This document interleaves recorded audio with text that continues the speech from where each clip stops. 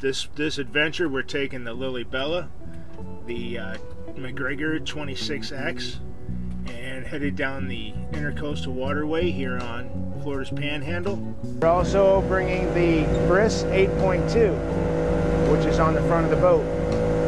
One of the main reasons for doing this trip is to really figure out if I can handle a length of time more than just a couple of days on the boat. It's alright, it's okay. Bris is traveling today. Oh yeah, baby. It's alright, it's okay. Across the country. Here's what it looks like looking out front. You can see the Bris definitely blocks my view. Really would like to take it down to Panama City and Panama City Beach and out in that area, as well as over to Mobile, maybe even New Orleans, and see how I do spending a period of time on the boat. I want to try to make the boat as comfortable as possible, and so that I don't get home and feel like, oh my God, I can't wait to get in my own bed. First day or two, we're going to a little more off-grid style. See what it's like to live a couple of days completely off-grid with the equipment I have. I tell you, this little two-stroke 50-horse Nissan,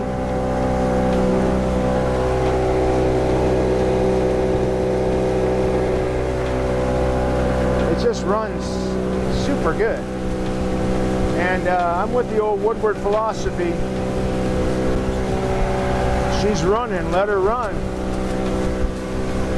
Don't replace it unless it dies.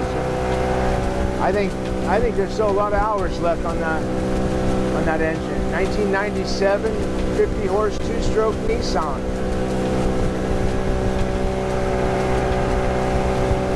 Cruising speed, works pretty good. I'm running around 4,000 RPMs and going just 11 miles an hour at 9 knots, something like that. All right. It appears my depth and miles per hour, temperature, time, everything accurate now. So that's good.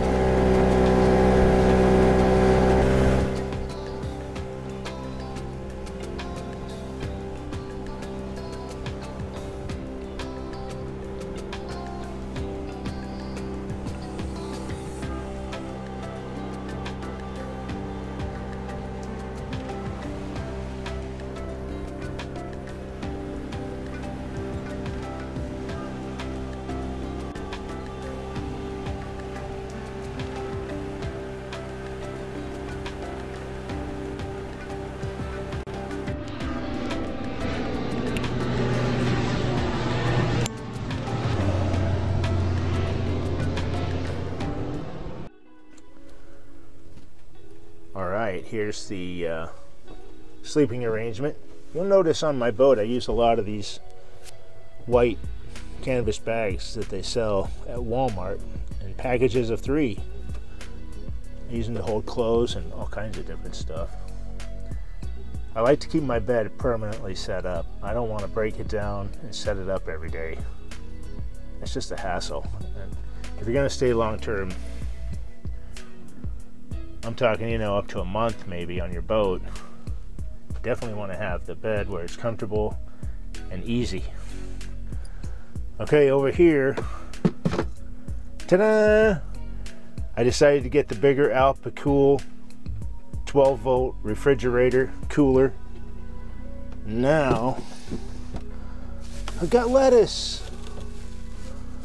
I got enough room. I've got this milk. Now I've used this milk, what's it called? Parmalat, something like that, because I can keep a couple of these. You don't have to refrigerate it, but I keep one cold and then I can have a couple others.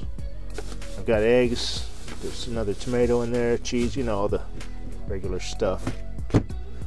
And what's real crazy about it is that it uses actually less power than the other one that was smaller.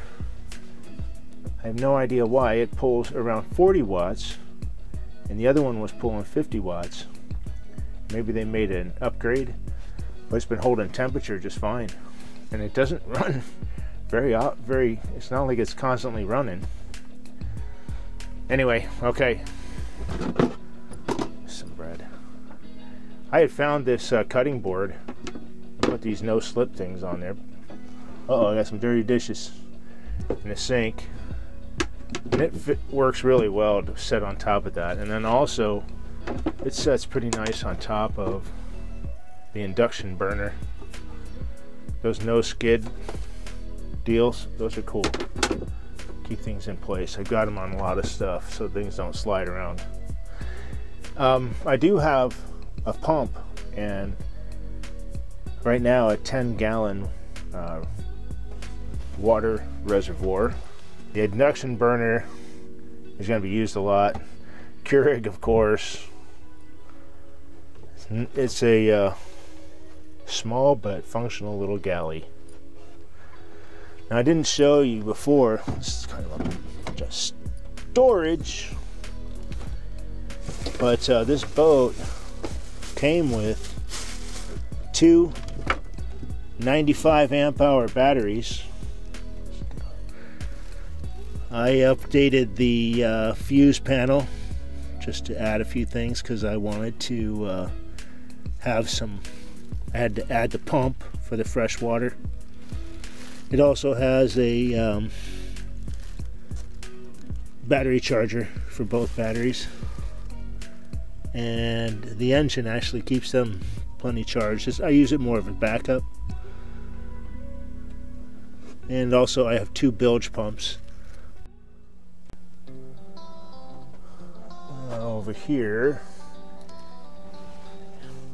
this is where we do a lot of the planning, and TV is receptions coming in, watch some TV.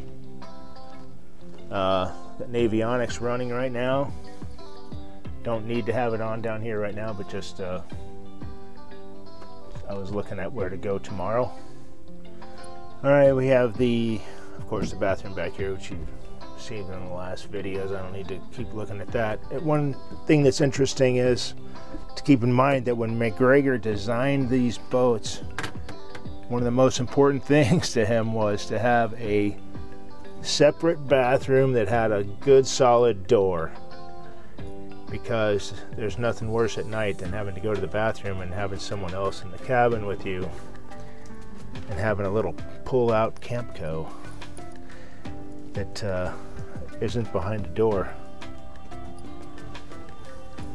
Sun is going down.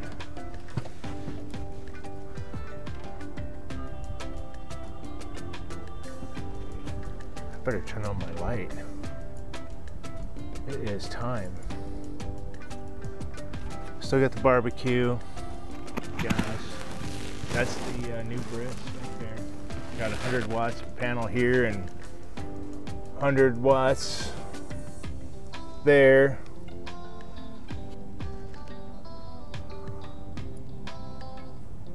Wow, it's a gorgeous night.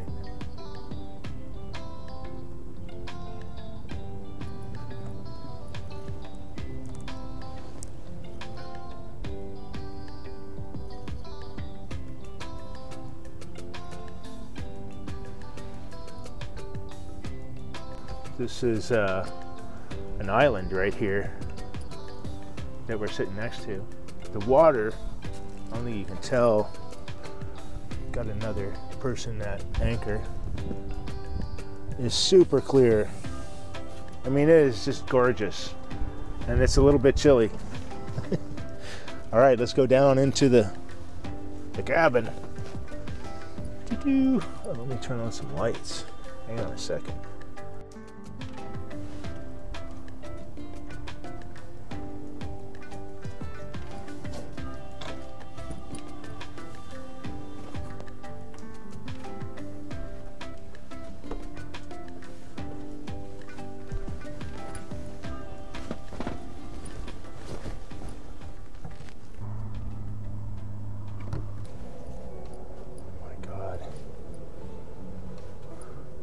just a mosquito. Got screens. Damn, I'm surprised it's December. Haven't had them all freaking summer. Alright, check that out. Gorgeous out. Get the screens out. Well, luckily, I have a screen enclosure that zips into my Dodger, or the mosquitoes would be eating me alive. It's getting a little later in the evening. Watching some YouTubes. Freaking mosquitoes attacked. So I'm gonna go out here and check on the thermocell. Turn on the light out there. So out here we got the thermocell going. I don't have any lines out right now.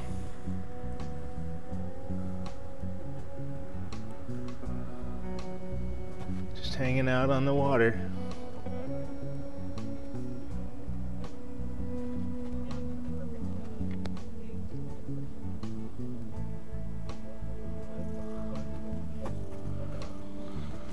Anyway, this seems to be working. Got really attacked big time by mosquitoes. I think I must be maybe I'm just a little too close. I'm not that close, but it is 6 a.m. and I am making coffee. This is like the most important thing of the day. My little coffee maker.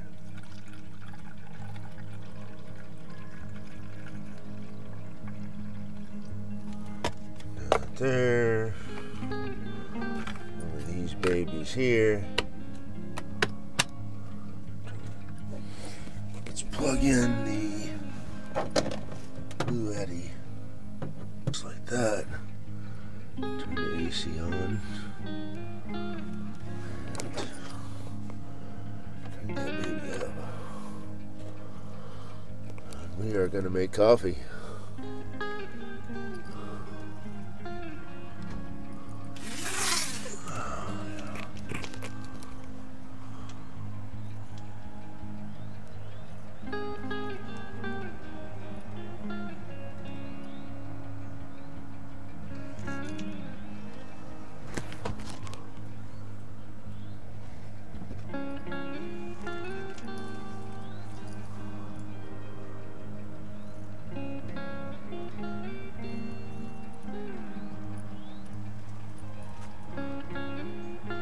Little foggy this morning.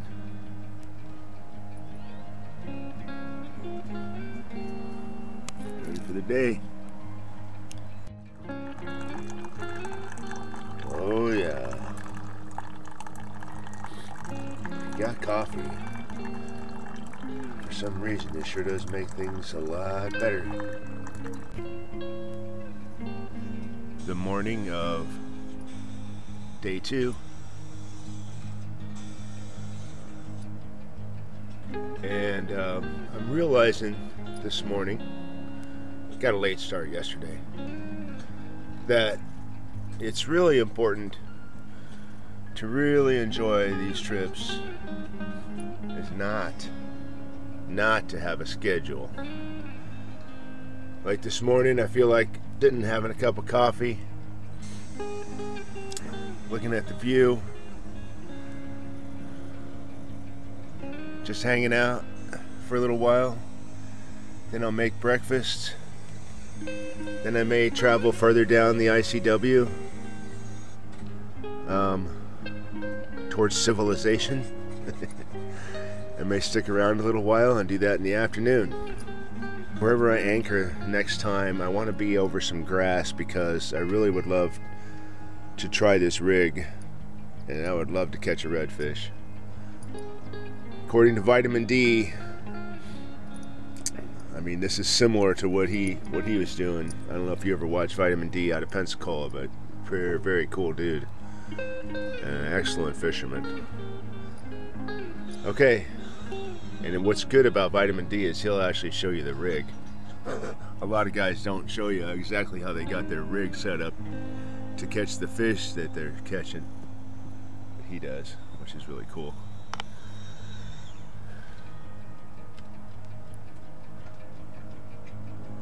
Just gorgeous. Look at that water. I mean, my gosh. Such a beautiful morning. I think I'm gonna cook outside. We're just gonna have a couple eggs over medium, some hash browns, and some ham. Nothing too fancy, but just like I would do at home. One thing that's nice about having that larger refrigerator, I can bring stuff like hash browns and have more room. It's nice to be able to cook out here because the wind is just like non-existent. Look at the water. It's just awesome. Hash browns are cranking.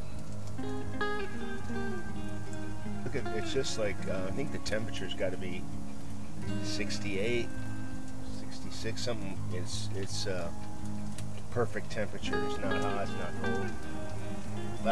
Sleeping last night was just, didn't need any additional air, you know, flow. It was cool, a nice cool evening. I think it was in the mid-60s. It was great. And luckily I had screens for the mosquitoes. Ready to turn these babies over. Valencia green pan, look at that, no stick. Things are great.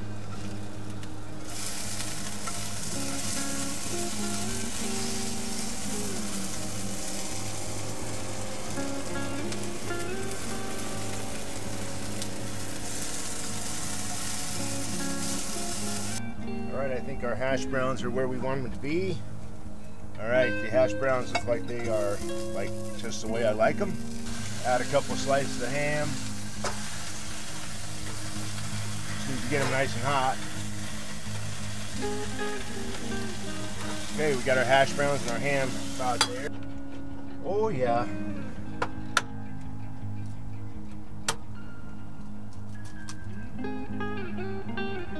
Don't want to break the yolks. You can help it.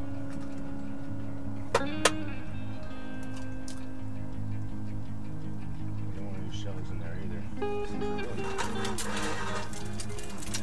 We love those Valencia pans. Look at that, no stick. Hash browns.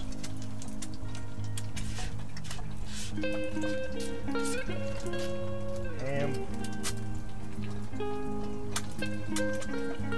I'll wipe that out in a second. Eggs.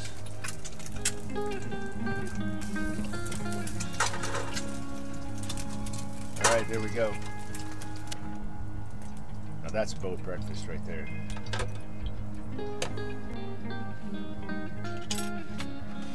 Alright, while I'm eating breakfast, I'm looking at the Windy app to see what's happening as far as our winds, and it all looks like, man, it's going to be just calm throughout this part of the intercoastal till Friday. Even it's not that bad. I mean, the outlook over the next week is just perfect for boating. There's at least not for sailing, because there's no wind hardly. It's gonna be like this. It's very calm, which is awesome.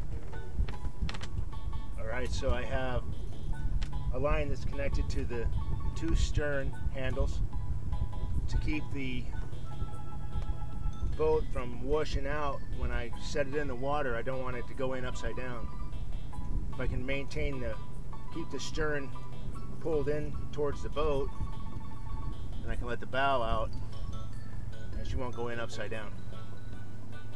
I think we're hooked up and ready.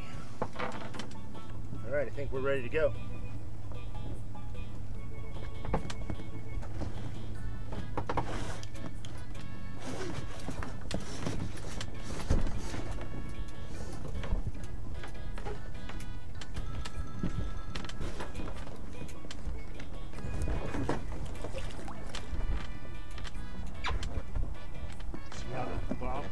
Stern wants to bounce out.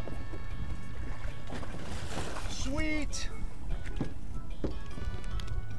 All right, next I'm gonna make my first attempt to get on it from the boat. I'm gonna use this ladder.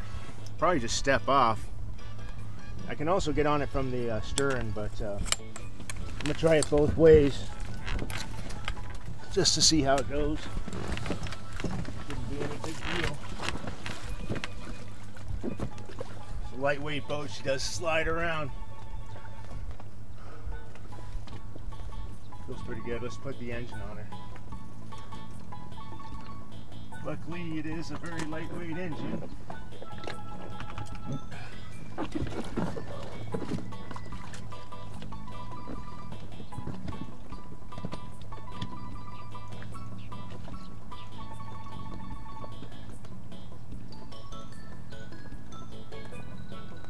Should we see if it starts? Joke.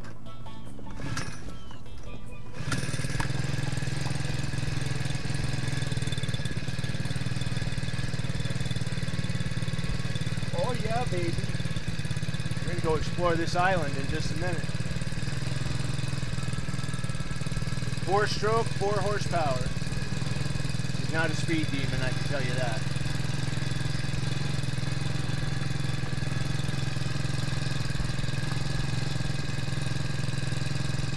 It's alright, it's okay. Bris is traveling today. Oh yeah, baby. It's alright, it's okay.